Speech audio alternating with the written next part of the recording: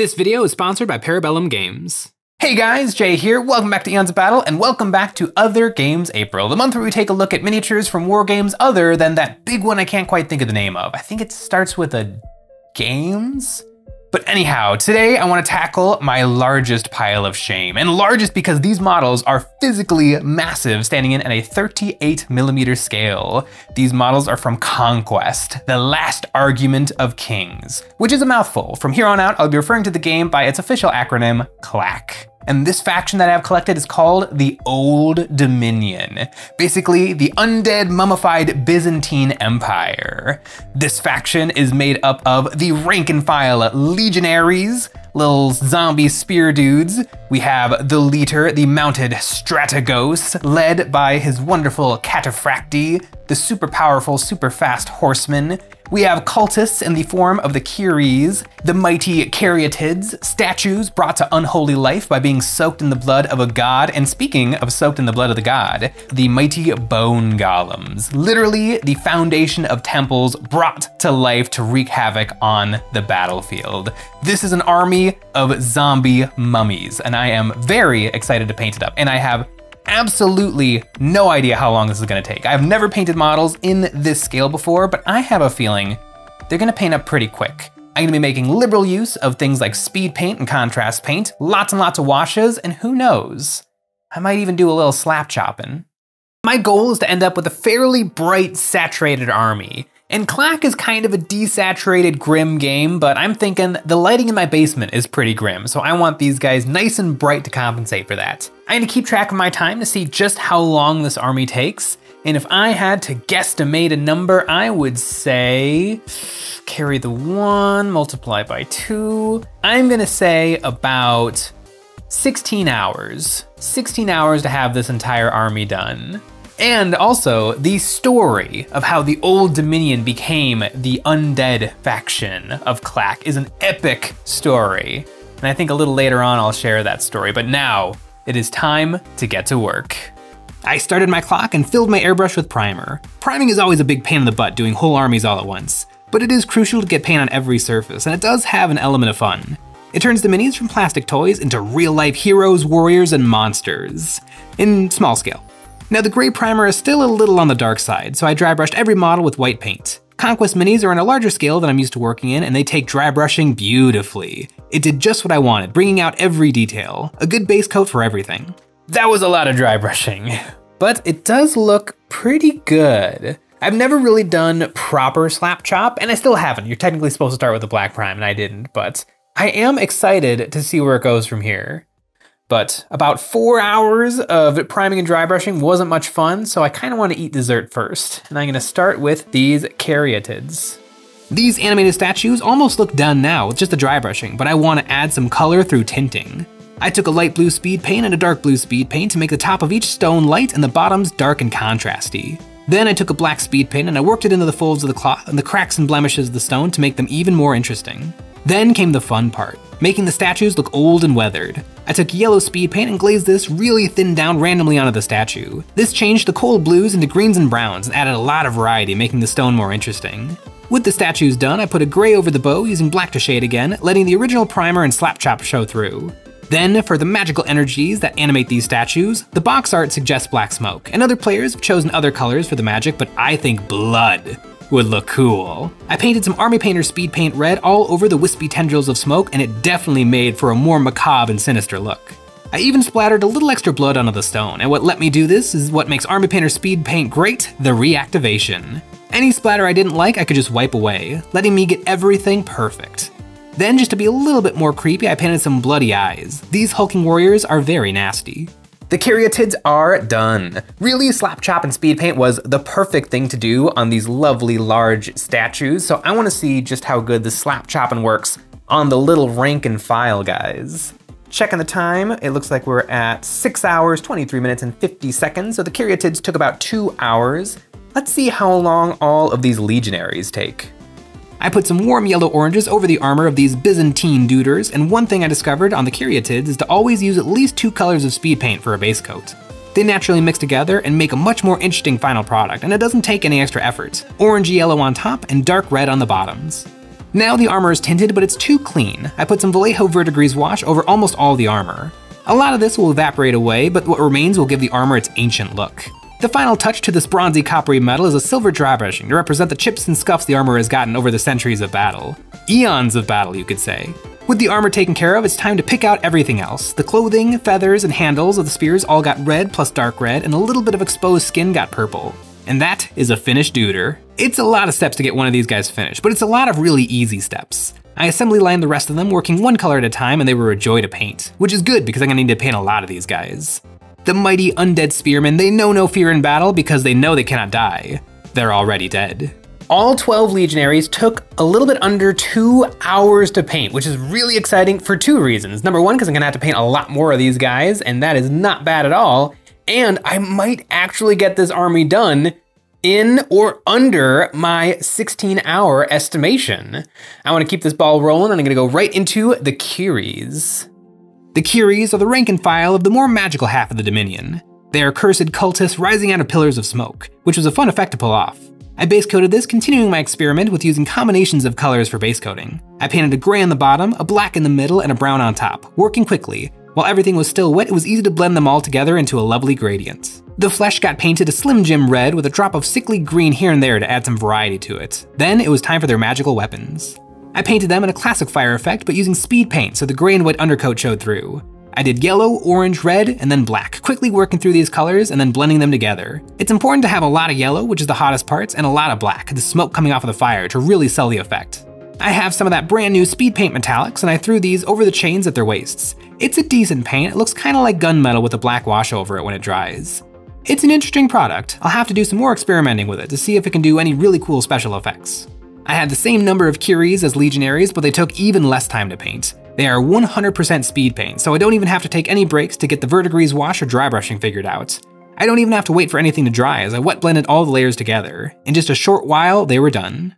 The armies of the Old Dominion are coming to life, well, back to life, before my very eyes. The story and lore of the Old Dominion and Conquest in general is an epic tale. In the world of Ea, an ancient tribe of humans came across a powerful force that they came to worship.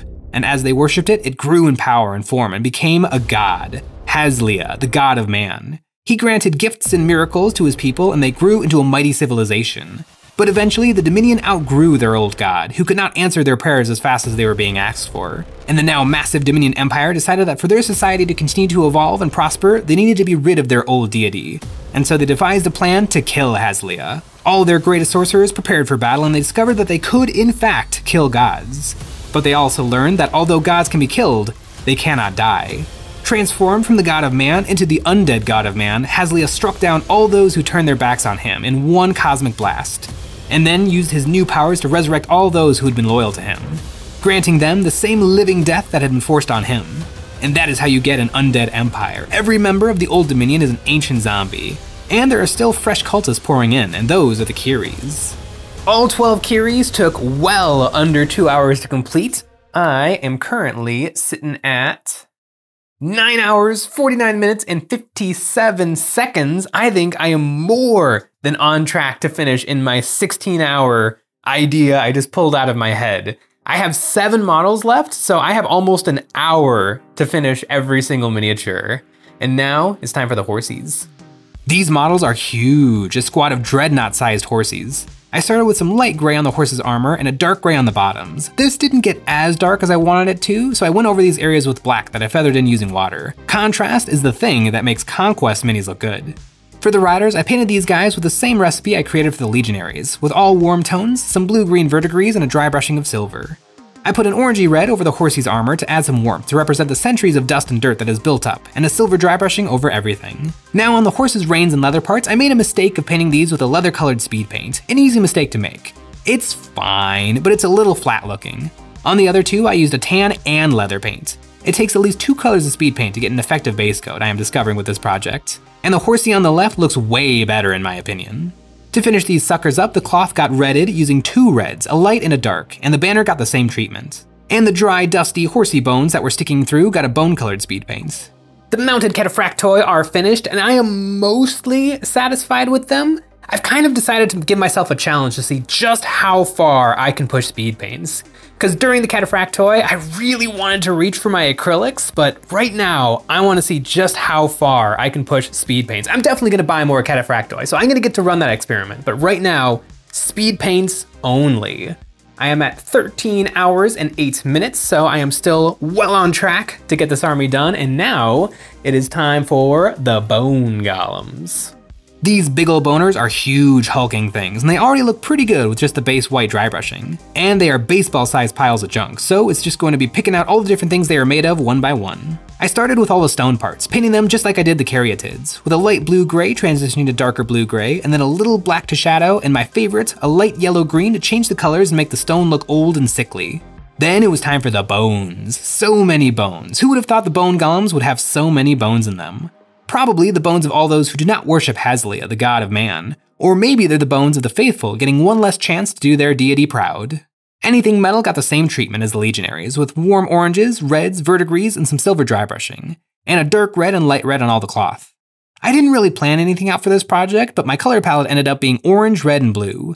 I should one day actually come up with a plan going into projects like these, but there is a special magic to just figuring stuff out along the way. The boner golems are done, and I am loving this Army Painter Speed Paint challenge I've sort of given myself. It's a little bit of an experiment. I've never really painted this way before, but I am really having a good time. Part of that is actually, let me show you guys the brushes I've been using for this project.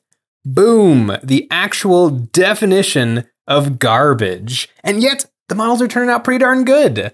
I'm using these brushes, even though they're all screwed up, they actually hold a ton of liquid, which is perfect for globbing speed paint all over the models. Although speaking of globbing, now is the final test. I want to see just how good I can make the hero look. I have over an hour left to pour into this mounted Strigoi. I painted his horsey armor when I was working on the other horses, so now it's all about the dude. I loaded up my palette with some more speed paints and I started globbing it on.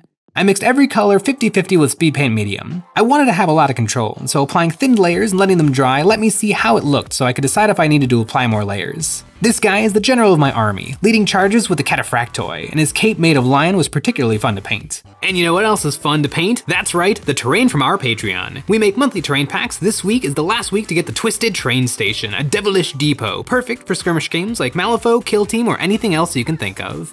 The speed paint did a good job. I can't decide if I love the speed paint for careful work like this or not.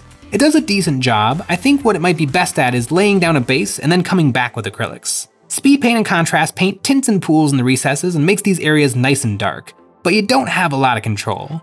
Acrylics give you nothing but control, but that means everything takes forever. I like how the Strateghost looks, but there are a few places I wouldn't mind coming back to and cleaning up, and that's the great thing about paint. It's an additive process. I could paint this guy 100 times if I wanted to, but right now I just want to get him done and ready for the tabletop. For the bases, I left these for last, partly because I didn't know how I was going to paint them, and partly because they're all identical. I used a nice saturated yellow with a drop here and there of red-brown. My goal was a bright saturated zombie army, and I think I definitely succeeded. Every single one of these miniatures is finished, based and painted. I am currently at 15 hours, 57 minutes, and 11 seconds. I don't know how, but my estimation was almost exactly right. However, I am gonna go over time just a little bit because Conquest uses movement trays. So I gotta get all these movement trays done. And I have a special little thing I wanna try out. I found these little double stick metal plates on Amazon and paired with some thin magnets, these should hold my minis down nicely. I smoothed out the bottom of my bases with a Dremel tool and then glued down my magnets. With the magnets in place, I gave these movement trays the same basing colors I did for all my minis, finishing them off with a black base rim and just about all my grass tufts. My Empire of the Damned is ready for war. These magnets aren't particularly impressive, but they do a decent job of actually holding the bases onto the movement trays. And speaking of movement trays, I think movement trays are actually kind of a neat thing in miniature wargaming because it takes advantage of one of the fundamental things about miniatures games. It's the thing that separates miniatures games from any other type of board game, and that is positioning. Rank and flank has kind of gone out of fashion in miniature wargames. Now it's reserved mostly for Napoleonic wargames and Mantic's Kings of War. Games Workshop even killed their rank and flank game, but Conquest is bringing sexy back. Every unit can perform marches with the total length measured in inches, moving the whole block in straight lines. It costs double the movement distance to move sideways and backwards. Any pivoting can be done at any time, keeping track of the distance moved and including it in the overall move distance. This video is sponsored by Parabellum Games, makers of the game Conquest: The Last Argument of Kings, and I love the attitude of this company. They are in it to win it. Updated rules, constant new model releases. I got a chance to talk to the game's creator, and when I asked him how many ideas he had for new factions, he said he had 20 right off the dome, and that doesn't even include sub-factions. Conquest currently has 7 factions, and those factions are the 100 Kingdoms, the plucky and tenacious humans fighting for survival. The Spires, the bio-organic clones of an extraterrestrial civilization. The Nords, seafaring warriors from the north, a culture forged in ice and steel. The Dwaegom, the firstborn children of war and the rebellious creations of the dragons. The Wardrun, the fledgling civilization of Saurus-riding giant predators. The city-state, made from the knowledge that escaped the destruction of the Old Dominion. And you know all about the Old Dominion.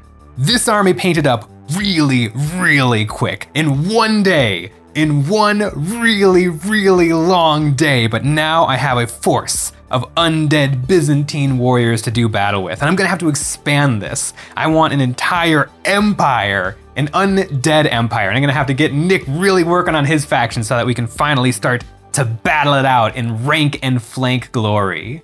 Thanks for watching.